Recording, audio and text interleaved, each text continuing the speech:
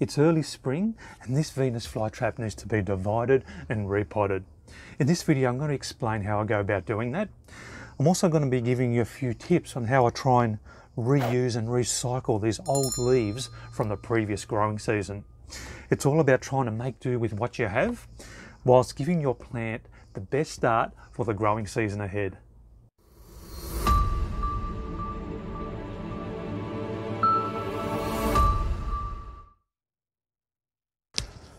So as I said earlier in the video, I like to reuse these old Venus flytrap leaves, and I'll explain later on in the video what I do with them. But before I unpot the plant, I like to remove those old leaves by hand. They're quite easy to remove, being so old. They were produced back in last summer. Now as you're removing these old leaves, try not to trigger any traps. Now this is completely optional. I know it's sometimes quite hard not to trigger traps, and I have triggered many traps in the past with no ill effects on the plant at all. But I just like to conserve as much energy for the plant as possible. Now you've got to understand that this plant here has conserved energy by laying down low during the winter. And now it's diverting all its energy into producing these new leaves. Of course, those new leaves will form into traps, and they're eventually going to trap insects, which are going to benefit the plant by providing vital nitrogen. When you trigger the traps, it's a bit of a double whammy. The plant is spending unnecessary energy closing that trap, but it's also not receiving any benefit. So just try to be careful when removing those old traps. Now any traps that you can't remove by hand, just leave them where they are for the time being. So we're going to start by unpotting the plant. To minimise any damage to the leaves, form a dome shape with your hand, with your fingers around the rim of the pot.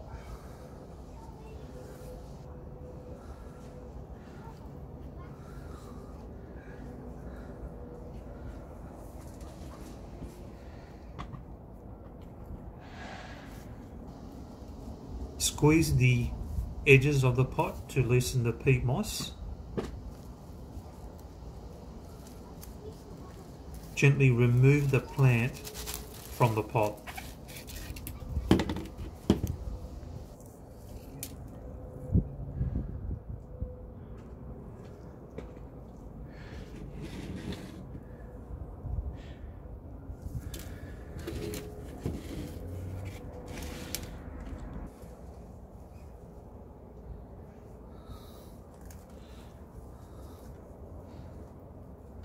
Start by gently removing peat moss around the rhizomes.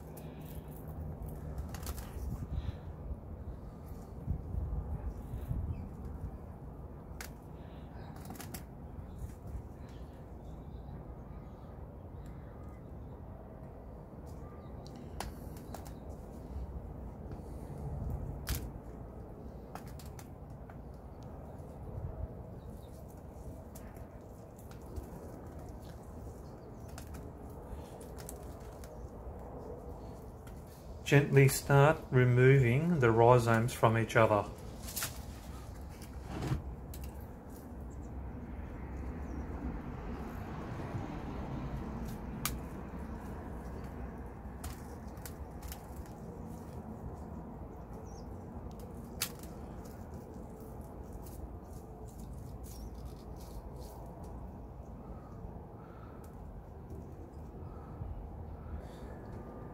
Keep the roots hydrated by placing the rhizome in a shallow water tray.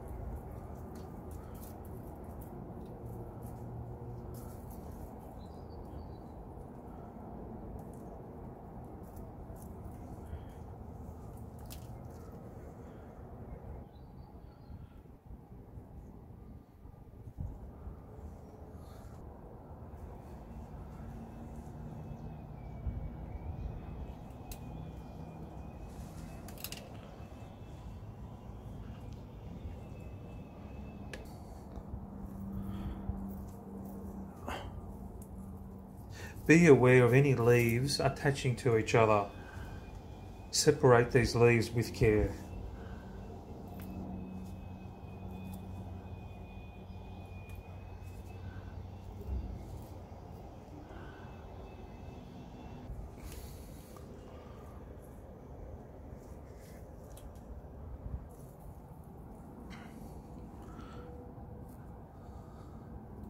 Gently untangle any loose roots.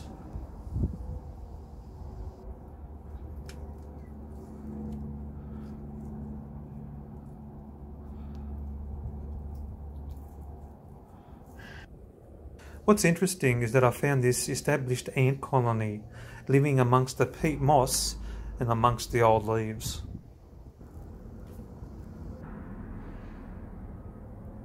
I like to add the old leaves to the peat moss in which the plant will be potted into. This way you're recycling nutrients back into the peat moss, which can then be absorbed by the plant.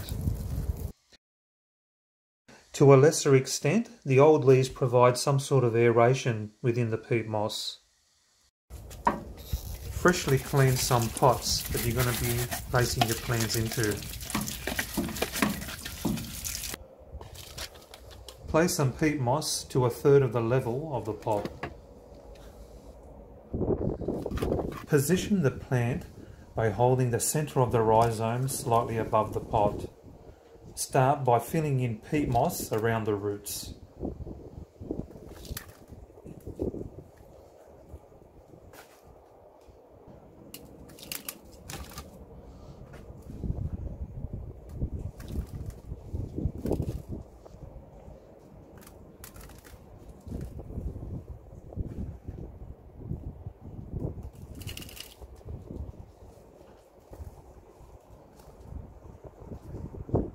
Try to avoid spilling peat moss into the traps to avoid triggering those traps.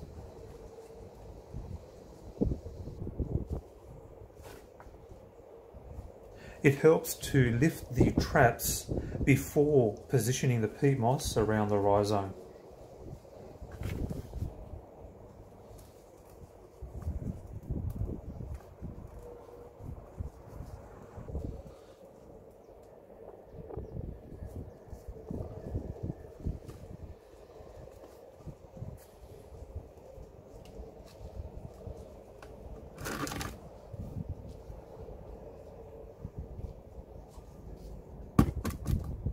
Tap the pot a couple of times to settle the peat moss around the roots.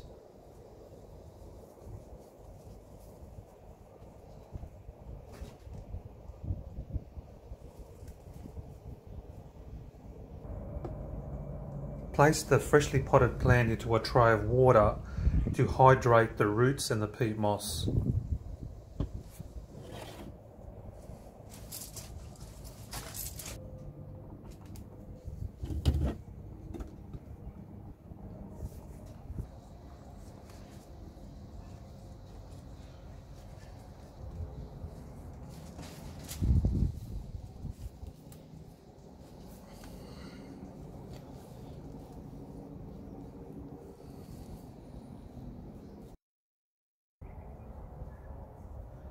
Oh, and don't forget to reuse the moss that you removed from the original pot.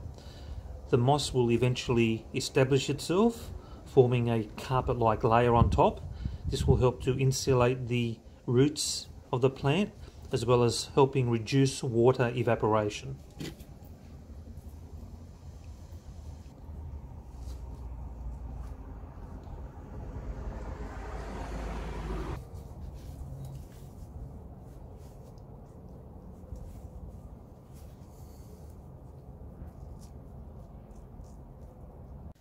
Place the old leaves around the base of the newly potted plant. These old leaves will act as a type of mulch, reducing water loss from the peat moss. Water in the old leaves and press down firmly. This will help to reduce the mulch from being blown away by the wind.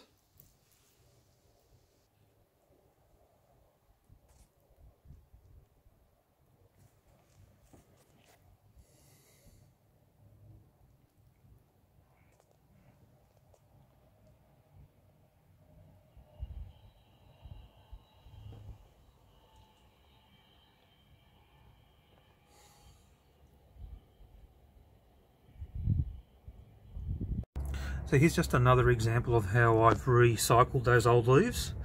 I've got some freshly potted, very young big mouth Venus Flytraps here. And all I've done is I've just sprinkled these old leaves on top. It acts like a very light mulch. At the same time, it also provides filtered light to these young plants. It allows light in, but doesn't allow too much fierce sunlight onto those leaves. Some young plants can get quite vulnerable to harsh sunlight, and I'm pretty sure that having this light mulch on top also increases the humidity slightly, which the plants appreciate. And the way the plants look, I'm pretty sure that they do appreciate this light mulch on top.